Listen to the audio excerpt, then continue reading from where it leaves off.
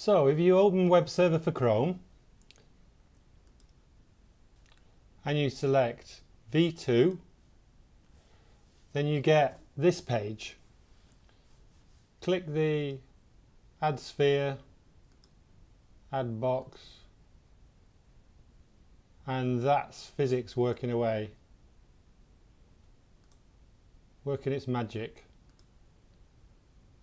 So let's have a look at the code for how we did this. Okay, let's open v2 and look in index.html. We've added some CSS. The GUI, which contains the buttons, is positioned in the top right hand corner and has a width of 100.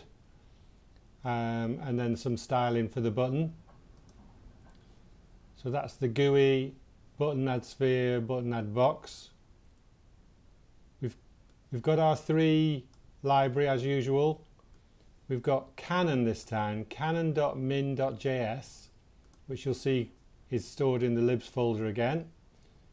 And the Cannon debug renderer, really useful for debugging. So let's have a look in our games. In our constructor we simply call the init method. So here's the init method. It creates a THREE.js scene. It sets its colour to black. It creates a camera with a narrower field of view. It's only 40 degrees. We position the camera and then we tell it to look at 1 in the Y. We create a renderer and append the renderer's DOM to the body. All familiar stuff this should be. And then we get the buttons from the GUI, and it's the child nodes of the GUI. And then we apply on-click events to them, which is add body and add body false. We'll look at that in a minute. And then we call this init physics. So first of all, we'll look at the init physics. The first thing we do is create a Cannon world. Nothing works in Cannon without a world. So the first thing we do is create a world. And we're making the world a property of our game. We then create a variable called fixed time step, which is going to be 1/60th. And then we set damping to a value. We tell the world what broad phase to use. There are several broad phases available with Cannon.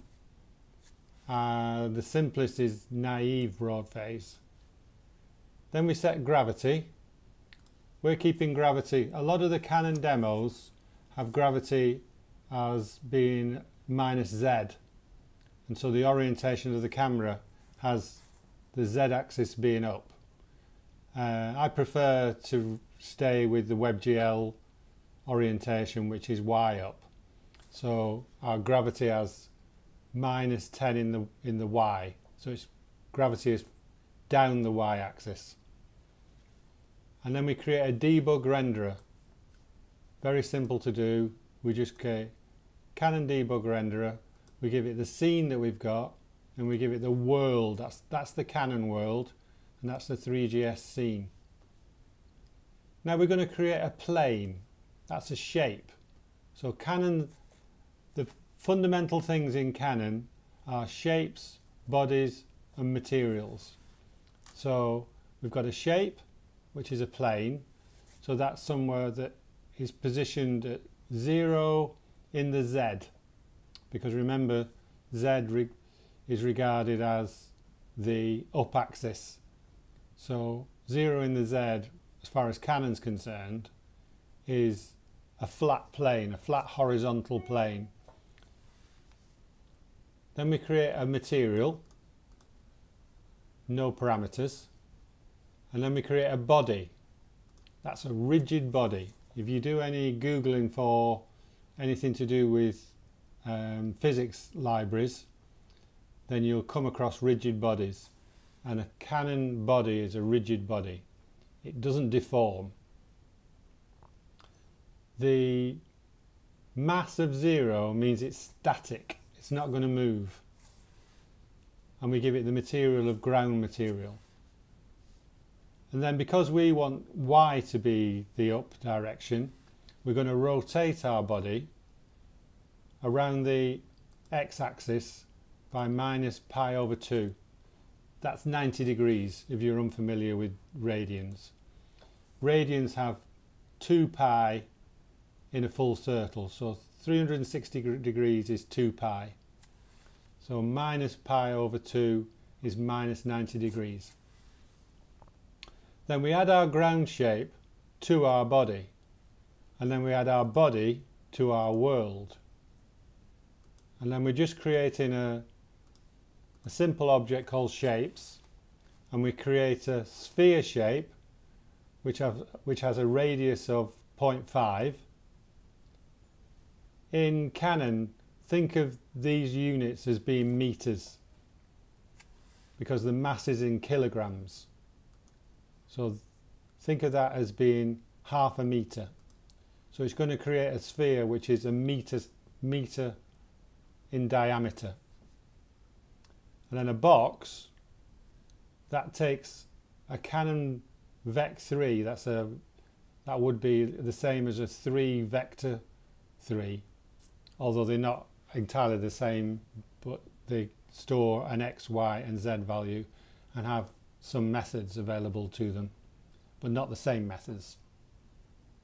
When we're creating a box, these values are half the extent of the box. So it's from the center out to the edge. So that would actually create a box that's 1 meter wide, 1 meter high and 1 meter deep. And then we're just saying that the ground material is now a property of the game itself. And then we start the animate function. And if we look at the animate function, we step the world. That's moving the world on. It's going to do all its calculations of where things should have moved to. And then we update our debug renderer, and then we render the scene. The debug renderer is going to ensure that all our lines that represent the shapes of our bodies are all in the correct place. So the one last thing we need to look at is the add body method. This has a single parameter which is optional, but if it's missing then it's set to true. We create a material, we create a body which uses this material, and it has a mass of 5. So that's 5 kilograms. If it's a sphere, then we add the shape sphere to the body, and if it's not a sphere, then we add the shape box to the body. And then we create a number which is going to be between 1 and 1.3 by using the math random method. And then we set the position of this body to, if it's a sphere it's going to be minus this value, and if it's a box it's going to be this value, and it's 5 in the y and 0 in the z. And then we say the linear damping for the body is going to be the value that we saved when we created our damping at that point there. Then we create a contact material. So this is what's going to happen when ground material hits this material. It's going to have a friction of 0 and a restitution, that's how bouncy it is. If it's a sphere, then it's going to be 0.9, so that's very bouncy. If it's a box, it's going to be 0.3 because it's not a sphere, and so that's kind of bouncy-ish. You could have a value of 0, so it's between 0 and 1. And you could adjust the friction as well. And then we add that contact material to the world contact materials. Using the method of world, add contact material. So this informs Canon that when it comes across a ground material hitting this material, it needs to behave in this manner. No friction, and either 0.9 restitution or 0.3 restitution, depending on whether or not it's a sphere. If you're unfamiliar with the syntax here, then what we're doing is we're we're setting a condition. In other words, that's like if sphere, then we do this, else do that. And it's a way of doing an assignment. So it's assigning a value based on this condition. If this condition is true, this value pertains. If this condition is false, then this value pertains. It just allows you to do it in a single line of code. You're probably familiar with it, but if you're not, I'm just pointing that out. And the effect of that is to allow us to add spheres, bouncing away, and notice how bouncy they are. Yet when we add boxes, they're not nearly as bouncy, and it's not just because of the shape. And the debug renderer is looking after showing all the position of these things, because Cannon itself isn't there to show you actually any content. It's just there to calculate the position of things, and then we need to access those positions and orientations and apply them to something that we can actually physically see. Notice these boxes moving about here. That's because a plane, and bear in mind our ground is a plane goes forever, whereas our debug renderer only shows a limited size of it. It just shows it 10 by 10, whereas in actual fact it goes on forever. So when you create a plane in CANNON.js, it's infinite. It'll never drop off the side of it. So I hope that gives you some taste of the fun you're going to have with physics. This video is from the course Create a 3D Car Racing Game with THREE.js and CANNON.js. To get the course at a great discount, pull down the description.